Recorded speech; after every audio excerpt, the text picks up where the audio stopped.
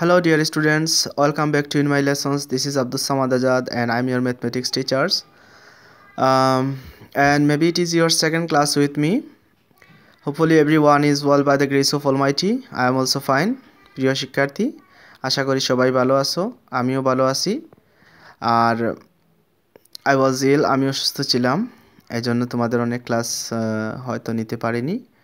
এখন থেকে নিয়মিত নেব, আমার জন্য দোয়া করবা আর বাসায় বেশি বেশি করে যা দেব সেগুলো প্র্যাকটিস করবা। Thank you. Now we can start in our class. This is our book contents and our first chapter is numbers. I think you are familiar with this.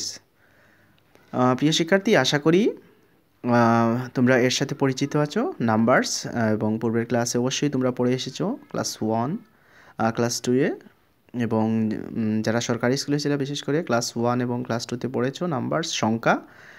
আর যারা আমাদের ব্যায়াম ল্যাবরেটরি স্কুলে আছো আমাদের সাথে, তারা অবশ্যই নাম্বার চেনো। তোমরা প্লে থেকে কেজি পর্যন্ত, অর্থাৎ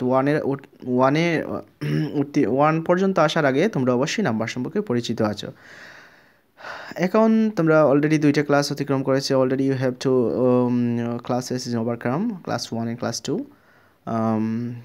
নাও ইন ক্লাস 3। এখন তোমরা ক্লাস 3-তে, এবং এখানেও নাম্বার আছে, তোমরা ভালো করে শিখতে পারবা। আমি সেগুলো তোমাদের ভালো করে বুঝিয়ে দেব। আর আমার সাথে থাকো, লেটস উইথ মি।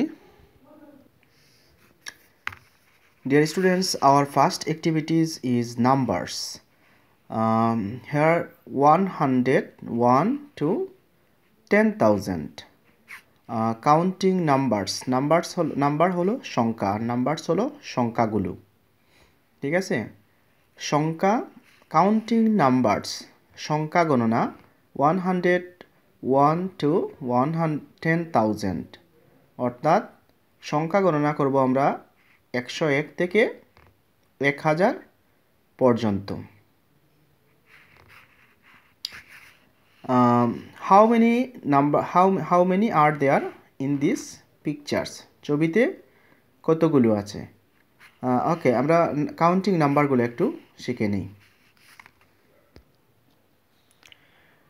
প্রিয় শিক্ষার্থী, তোমাদের বোঝার সুবিধার্থে আমি এখানে খাতার মধ্যে কিছু নাম্বার লিখেছি। নাম্বারস 101, এটাকে আমরা কাউন্টিং করব, হিসেব করব। ফার্স্টলি প্রথমত আমাদের আছে 101, তাহলে রাইট সাইড থেকে আমরা কাউন্টিং শুরু করব, অর্থাৎ ডান পাশ থেকে আমরা গণনা শুরু করব। সবসময় এটা মাথায় রাখবা। 1 পরে কি আছে? 0, এটাকে আমরা বলবো 10। 1 যেটা আছে এটাকে আমরা একক বলবো, একক। টেন্স, এটা হলো দশক। 1, 10, 100, 1, 10, 100, 100 হলো শতক। তাহলে 101, এটাকে আমরা কিভাবে কাউন্টিং পড়ব? 1, 10, 100, একক, দশক, শতক। তাহলে শতকের কোটায় কত আছে? 1। এখানে যদি 2 থাকতো তাহলে 200। আর 1-এর গড়ে যেটা আছে, 1-এর পরিবর্তে যদি এটা 2 হতো তাহলে হতো 102। মনে করো 1-এর জায়গায় 2 দিয়ে দিলাম আমি এখানে, আর এই 100-এর গড়ে 2 দিয়ে দিলাম, আর 1-এর গড়ে দিয়ে দিলাম 3। তাহলে কি হলো? 203।